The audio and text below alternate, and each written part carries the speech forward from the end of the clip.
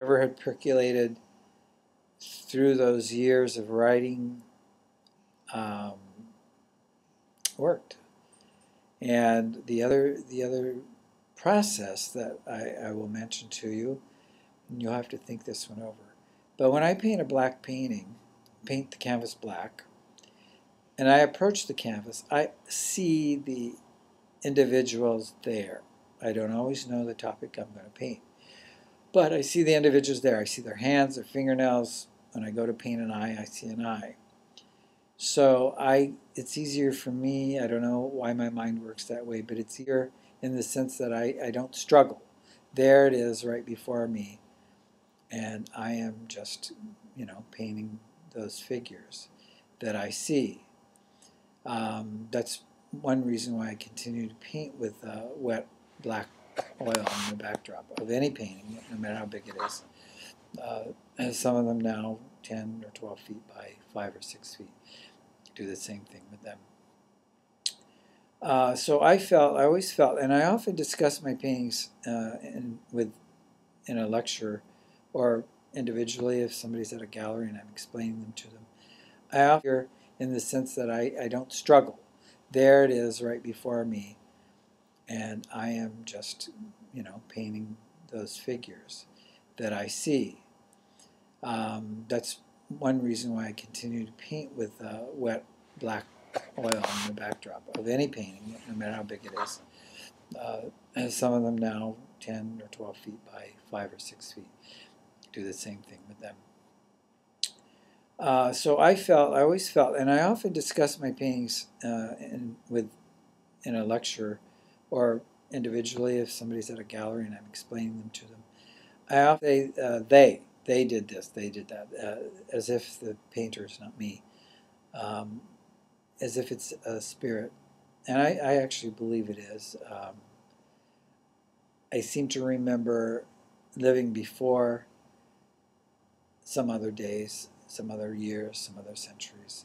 One of those is the Count, I call him the Count, the Italian Count, in his villa. And I noticed that in decorating my home in Cambria, it looks 400 or 500 years old inside because the Count lives there. The Count in me lives there. So I'm real big on that. And I think the artist that does the figurative painting lives with me, in me too, and has been painting. I can't tell you what century he's from. I would guess probably around the Renaissance age, sometime between 1500 and 1600. Because so much of what I do and the colors I use hark back to that period. Excuse me. So that's how I got started painting again. I had to live life in between that. I got married. I had a son. I earned a living. I had hoped to be a best-selling novelist. I was not.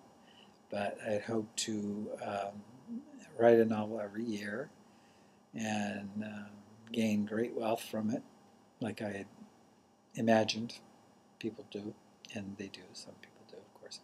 But it didn't happen. I ended up doing some lectures at California State University. I ended up having seminars in my office with individuals who wanted to write screenplays or wanted to write novels, since I knew the process and had written several myself, but also had worked on a huge amount of other people's work during my time in Beverly Hills. I also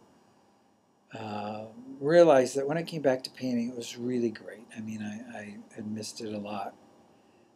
And I built a studio in Cambria, and that's where I devoted a lot of my time, really.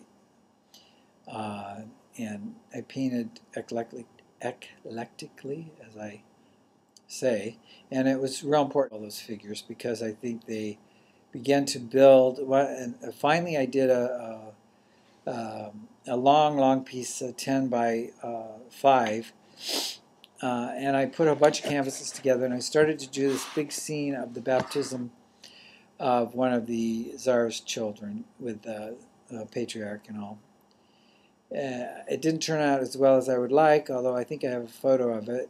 But it was the first time I had actually put together a huge amount of people in one painting and a scene, much as you see in the Vatican.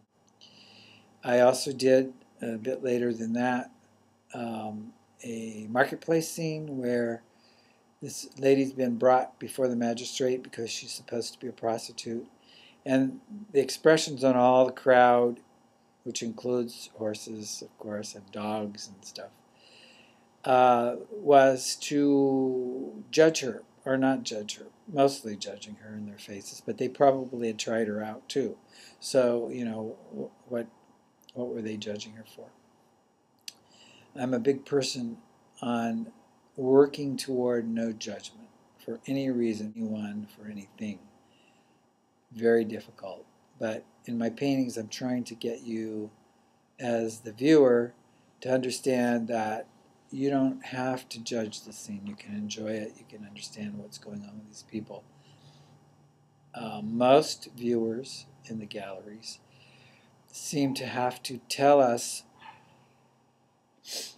what they think of the painting as an artist. Yes, well, we're used to it, and I tolerate it. I don't make a comment back. I figure they're seeing what they need to see, and I'm trying to be very kind and open to them and listen to